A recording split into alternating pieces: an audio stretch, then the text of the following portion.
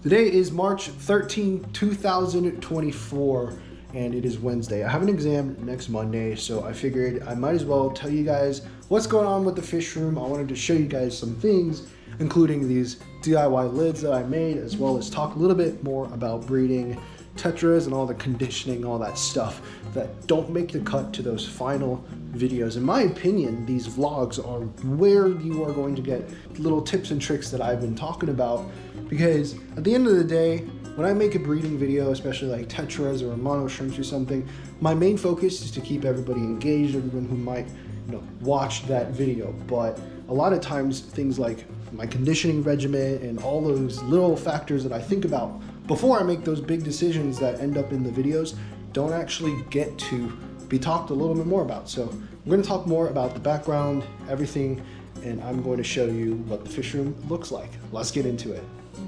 So this is my 75 gallon. I've been struggling with algae for the last like 2-3 months. Ever since I set it up, there was a bunch of brown algae, diatoms, dinoflagellates, whatever you want to call it, just plaguing me. But I've really been able to dial in that algae because of a couple of different things. So the first thing that I did was I reduced the photo period to around 5 to 6 hours, which is, to me, nowhere near enough to grow plants. But in my opinion, like, I do have CO2 in the back over there. There's an injector or a diffuser, and what it does is it goes up, and then that port in the back is the outflow from my canister filter, so a little tubing, so then it just kind of pushes all the bubbles and circulates around the tank. So it pushes the current this way, the water goes here and circulates all the way over in the back. That is the influx or the inflow. So water gets taken up to the sponge filter, to the canister filter in the back, gets pushed back out over here, and the cycle continues.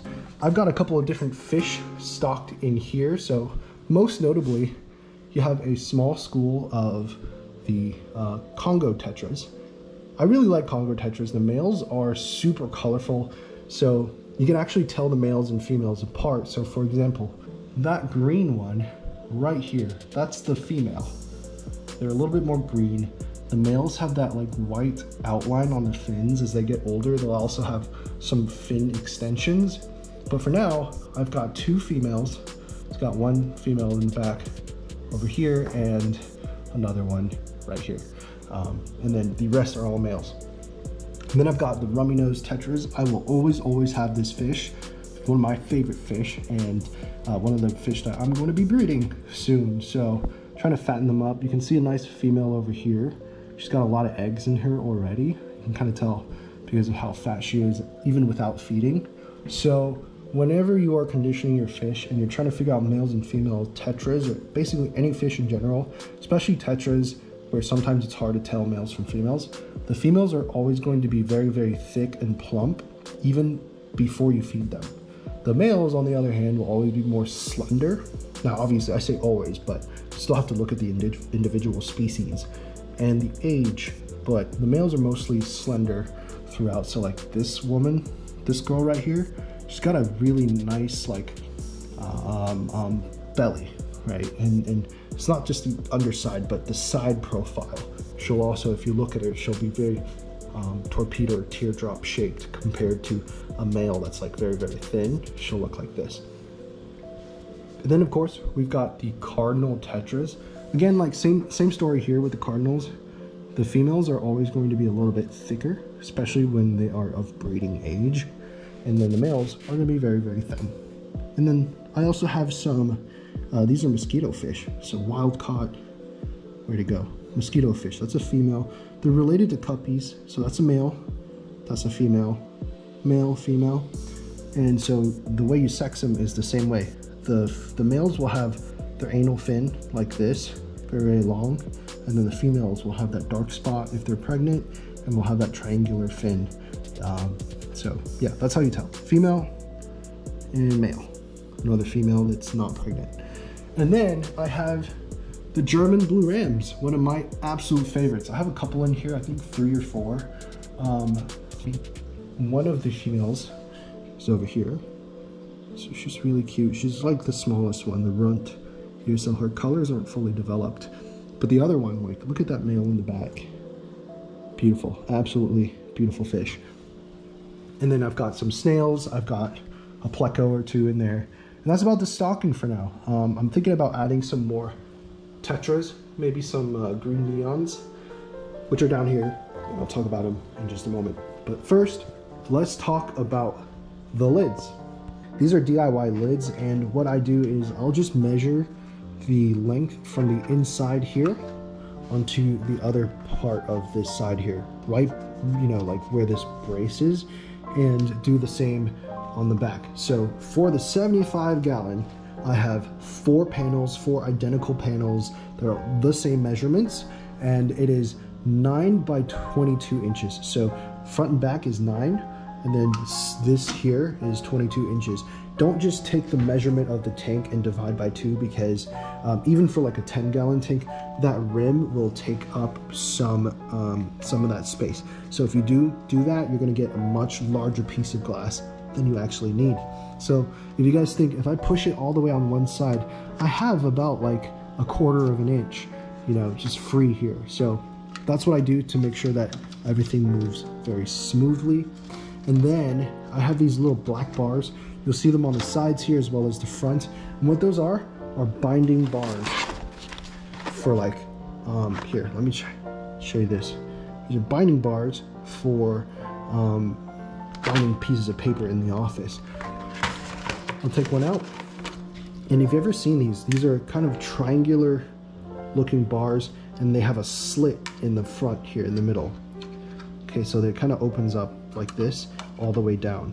And these will just kind of clip right onto the side of your glass, and it really prevents, you know, the glass from getting chipped, as well as allows the 2 panels to slide smoothly. You guys see that? It's very, very smooth. And that's because of the binding bars. It's essentially like a rail system. Now, get this. The ones on the bottom, the panel in the back here, it doesn't have any binding bars on it. Only the one on the front here has the bars.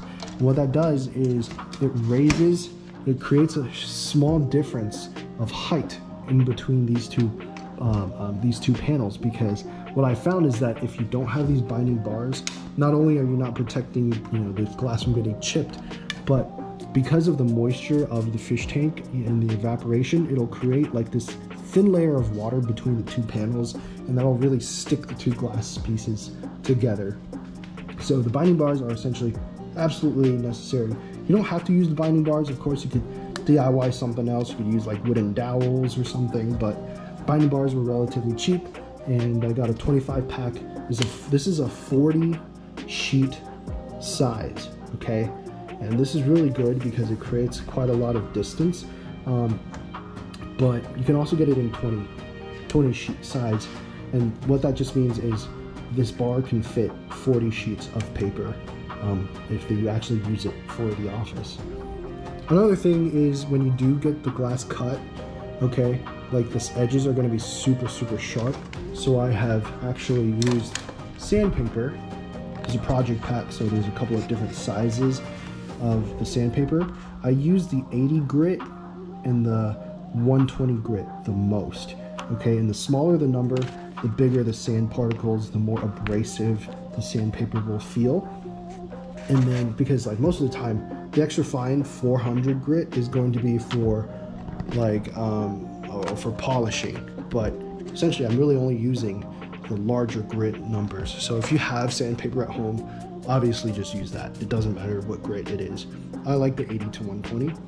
When you are actually kind of sanding your glass, be really careful. See, this is a spray bottle, it's just water in here, and I used basically the entire bottle. And what I do is I'll spray the sandpaper as well as the glass, because when you shave glass and when you start to kind of sand glass down, it creates these tiny small particles of glass. If you breathe it in, it could be a lot of trouble. It could really screw up your lungs. So make sure you're going outside, you're wearing a mask, and you're protecting yourself from that. And that's why a lot of times when people cut glass, especially like grinding things, they spray a bunch of water. That's to prevent that glass dust from getting everywhere in the machines, in your lungs. It's not healthy. So that's the only thing overall I would say it's about 60-70% of the price of the actual lids that Aquarium sells. I don't like those lids because they have the stupid hinge in here, and the problem with the hinge is I can't lift it up too much, especially since I only have a few inches of clearance. So this design, by pushing it backwards, you know, I can even remove this entire panel, remove the back panel, and it really, really helps. Another thing is it allows that light to shine straight through, because the flip version, the Aquarium version that they actually sell to fit this, first of all, it's expensive, and then they have those ugly pieces of plastic that I just hate looking at. So I decided to build my own. It's also much cheaper and really, really good bang for your buck. I got my glass cut at Lowe's. It was only about $25–30 for all 4 pieces. It was a really, really good deal. You'll see that I didn't actually cut the binding bars out. So the glass kind of stops and then the binding bars stick out past it. What this does is as I slide it back, it allows me to not hit the back here too hard. Because sometimes when you're moving back and forth, up and left and right, you don't want to hit like the cords or the filter outflows in the back. So they stop me from also doing that.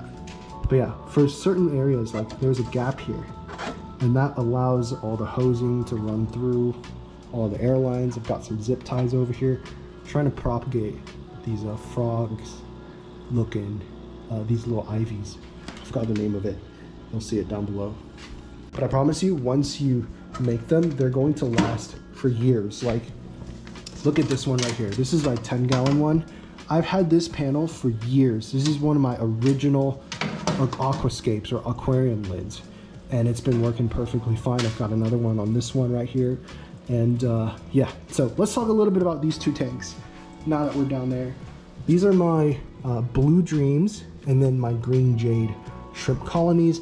I also have a lot of Celestial Pearl Danios, and they're all in the filter in the back. So I'm gonna see if I can move that and they'll come screaming out. Look at that. They're all in the back there. And the issue with Celestial, I don't want to like hit any of them.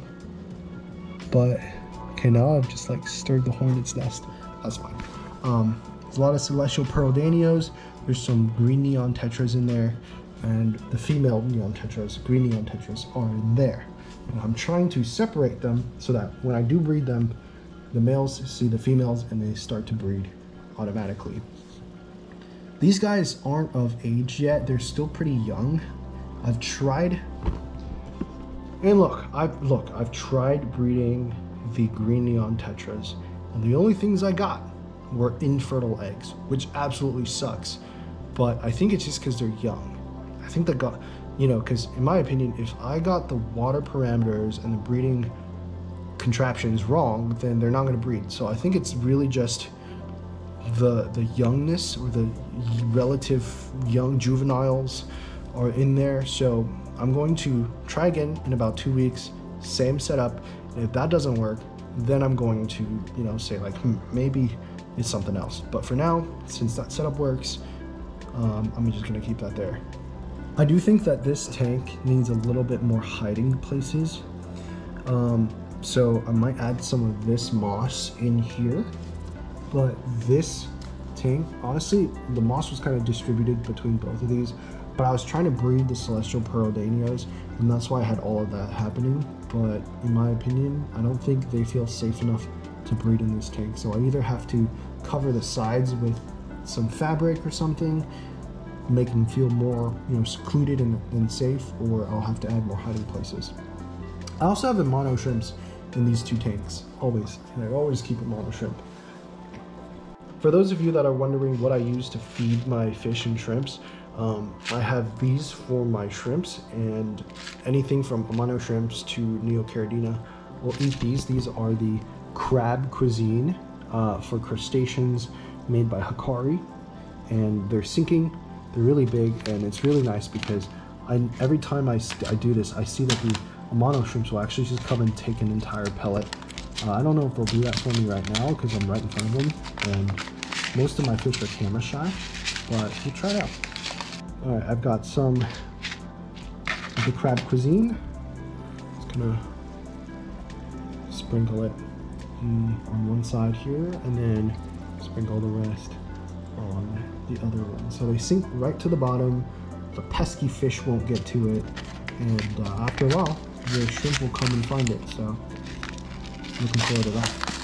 So going back to the 75 gallon, looking at all the plants in the back. So this is CO2 infused, like I was talking about, but look how nice those plants in the back. Okay, maybe if my Congo Tetras would get out of the way. I'm trying to show people the chocolate sword in the back. There we go. Let me just lock that focus right now. But man, these Congo Tetras, they're so pretty. Look at them. Look at that color on them. Anyways, the swords in the back have been growing really well. They're one of the only plants that I feel like did not have any problems with algae. So again, when I was doing the algae fighting, the important thing I did was like not do too many water changes so that this place has a chance to balance itself out. That's so important to people, and people don't understand that. Like, they're like, why isn't everything happening perfectly in the first week? And that's the big problem. People keep doing water changes so that your system never has a chance to like establish an equilibrium. That's so important, right? The more nutrients there are, it doesn't mean that it's bad. It just means that you need an extra plant or two to kind of go and take care of it. So that's the important thing. Also, look at this tail right here. It's literally just my pleco, my bristlenose. Again, I always recommend bristlenose plecos to clean your glass because, in my opinion, plecos do very, very good jobs, and the bristlenose is like the best, in my opinion. They don't grow huge like the common pleco will. They'll probably grow like 6 inches at most, and then they'll eat all the brown algae ever out of your aquarium. They're super good. So it's a combination of algae eaters. Again, I've got a mono shrimp in here. I've got some, look, I've got some pink ram's horn snails right here.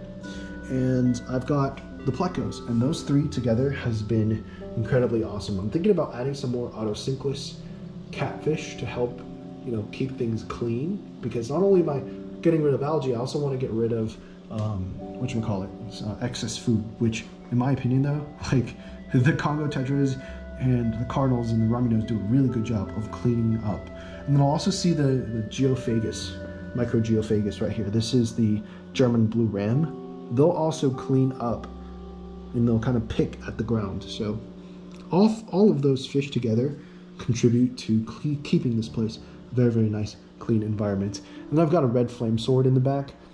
It's this entire big plant here is actually the red flame sword. But as you can see, it's propagating itself. You've got a couple of different smaller plantlets coming out of it. And then also we've got one right here. That's a red flame sword. So if you're looking for, you know, a nice big leafy sword to cover the back of your aquarium, consider these three.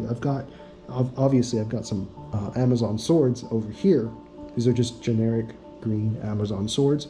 These are the dwarf version, so they don't grow as big, because I know like the chocolate sword is huge, right? Look at the couple of those together. The chocolate sword is really, really big. And then you've got the Amazon sword and then the red flame sword, which are a little bit smaller here. And an Amazon sword will grow a lot bigger if I had gotten the original regular version.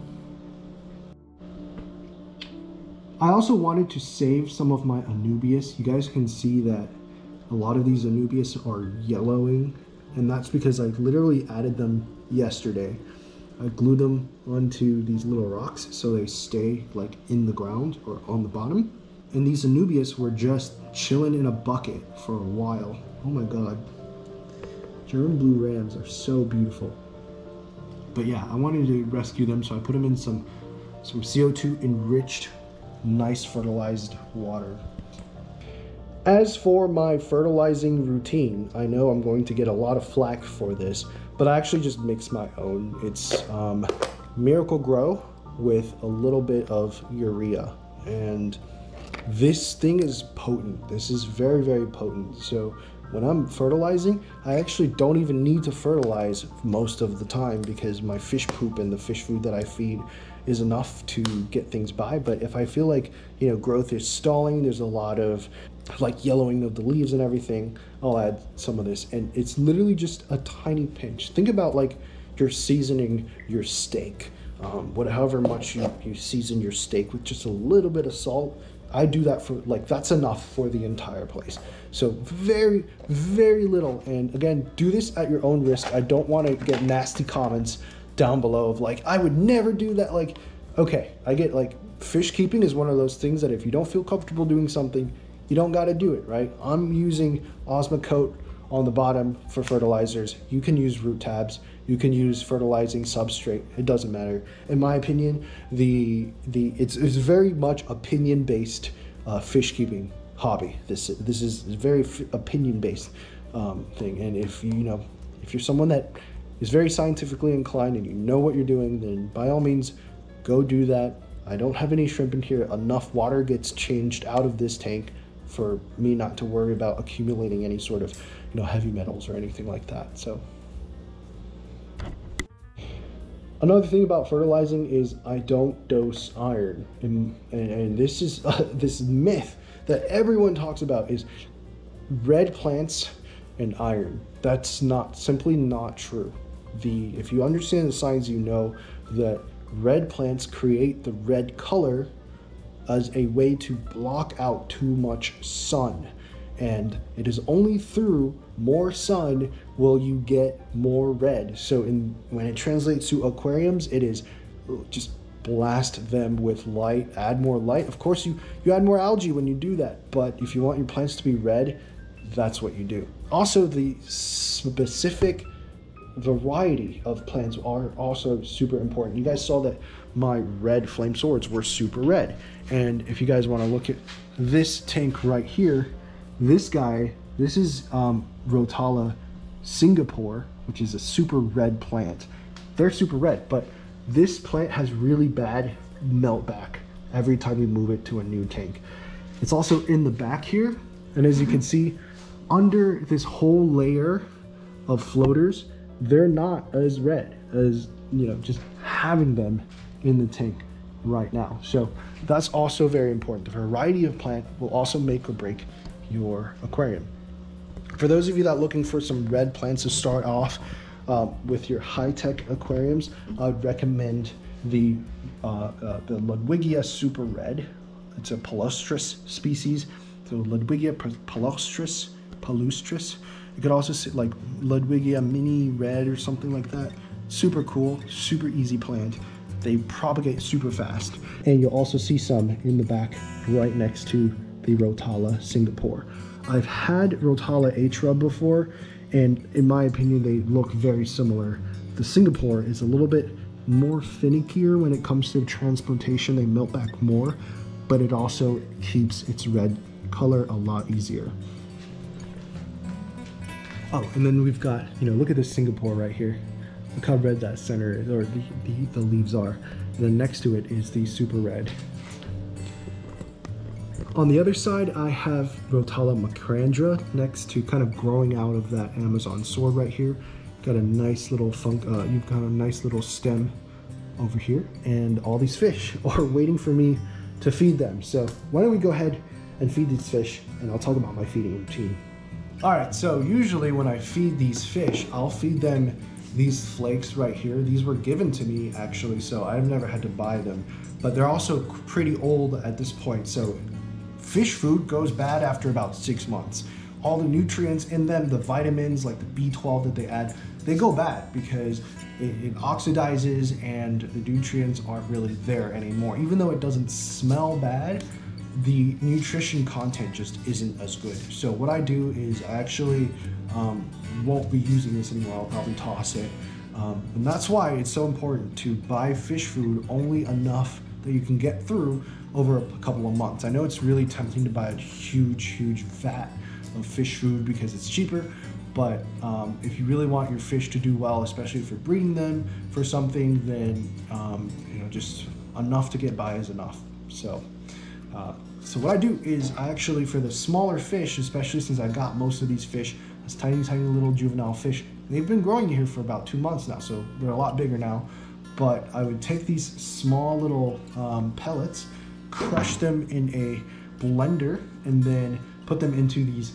This is again, I got this one for free too, but this is from one of my friends, and it's, you know, I didn't get sponsored by Aquarium Co-op, but I like their little tube dispenser system, because it's essentially just a spray bottle at the top, a little nozzle that you can crush them. So again, powdered foods for very small juvenile fish, and I'll just put them in here, and I'll just put some in there.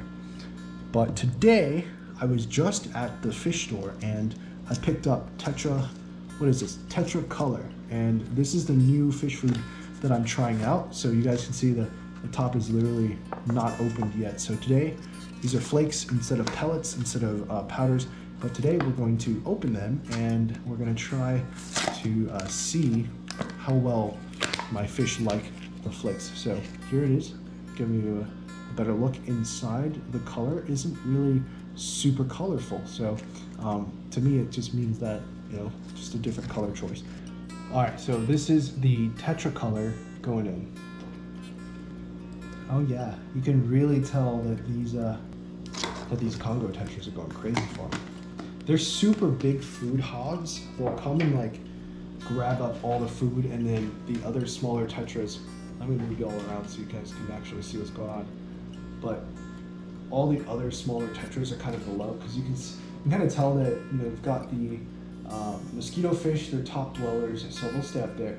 But then the Congo Tetras have, you just follow anyone over here, you can kind of see that they go up onto the top and grab it, whereas a lot of smaller fish like that Rummynose will prefer to stay like on the bottom. I say that and then it just goes up, but you guys get what I'm saying. Like, and it's a little bit more, you guys look at the overall big picture here.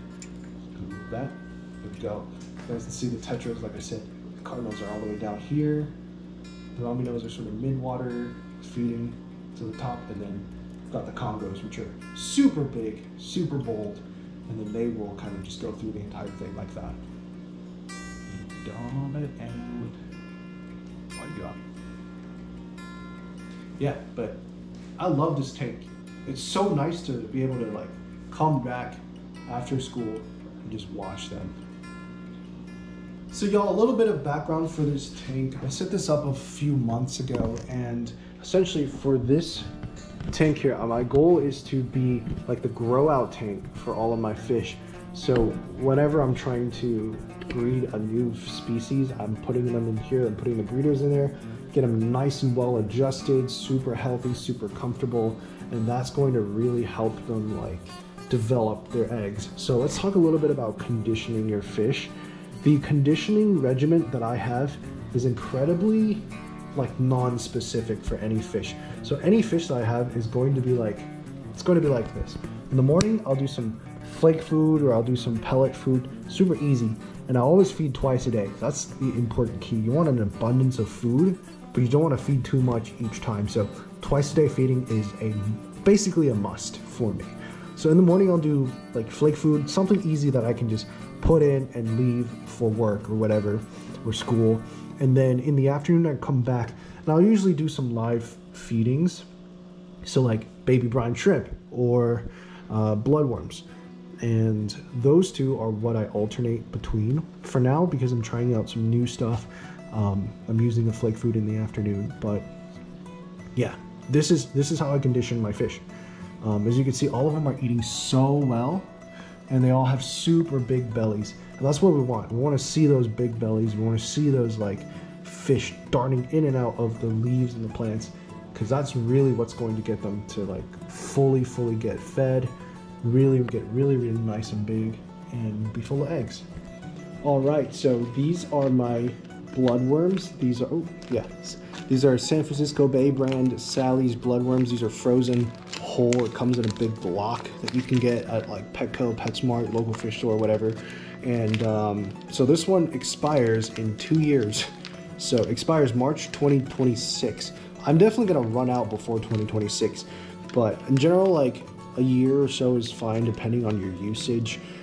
but it's super chunky, full of bloodworms. And what I'll do is I'll actually break them up into smaller pieces and then just store those individually, and then every time I need it I can just float a little piece, because I don't want to be thawing and de-thawing these bloodworms more than a couple times, right? Because I want to keep them fresh.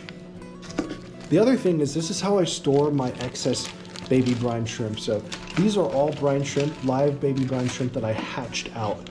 What I do is I'll take the excess, once I drain them and filter them and wash them a little bit so there's no more salt water, I'll put them in these little test tubes. And these test tubes are super helpful because A, I leave a little bit of air so that as the water expands, it's not going to bust open. And these are plastic, so I'm not worried about like the glass test tubes cracking in the freezer. So these test tubes have a lid, they're watertight. And what I'll do is, you know, once I'm done, I'll just thaw these out. I'll just literally drop these, test tubes in. I'll drop them in like this with the cap on. I'll thaw them out, and then I'll just pour the rest into the fish tank. I would not recommend opening this lid like this and putting them in there to de-thaw and slowly release its contents. It sounds like a cool theory, but I've had fish swim in, especially like small tetras. And I think when the Congo tetras were younger, they did this too. They're trying to get into there to get at like the bottom, right, where all the baby brine shrimp is. So they'll actually get stuck in there and suffer wounds and injuries if you just open this lid and put them in there to thaw. So definitely don't do that. You can also just kind of leave them out at room temperature. I would also set an alarm because I forgot a couple times that I had these thawing out, and so then they go bad. So definitely, like, this is how you do it. Literally just put this into a little bag like this. Boom. Excess, anytime you make baby brine shrimp and there's excess, just put them in here. These test tubes are super cheap. Everything that I talk about today, all the links will be down in the description, except for maybe the frozen bloodworms. You can get this anywhere at a fish store in the fridge, right? Because I don't want to, like, don't order them online because they're frozen. But yeah, that's the breeding, guys. And so for the next few months, sorry if that was too loud, but for the next few months, I'm going to be growing out these Rummynose tetras. We're gonna do some green neon tetras, and then dude, look how fat these guys are right now. That's so cool. They look so healthy. Gosh, look at that. Look how fat these guys are. But yeah, for the next couple of months, I'm gonna be trying to breed the Congo tetras, the Rummynose tetras. We've already done German blue rams. We've already done the Cardinal tetras, but I could always use more Cardinal tetras. So I don't know if I'll, film another video that walks you through it. Maybe we'll leave some, ideas down in the comments on what I should do with the Cardinals, because I would love to make another video on breeding the Cardinal tetras. It's been a couple years, and I've got a lot more experience. So if you guys want to see that, you guys want to see another vlog style, let me know in the comments, because this is so important. Like, if you guys engage with my videos, it will push them more often. And that's how it comes to the top of your feed if I ever release another video. And then lastly, I just want to show you this. I've got some green Kubutai Rasboras. There's this one like chili right there, but I've got to top this off. And yeah, that's it for now. This guy here is my breeding container. So I'm just like soaking up some, protecting it from the light. There's nothing in here. There's no eggs. I'm not bringing anything. But this is how I keep my tetra breeding private, because the tetras really prefer like a very secluded spot. So I'll just put that fabric around them, and then I'll use this little clip and clip them on. Thank you so much for watching, everyone. That's it for this video. Don't forget to like and subscribe if you guys think this has helped you. I love making these videos. I love making these vlogs, and I will see you in the next video.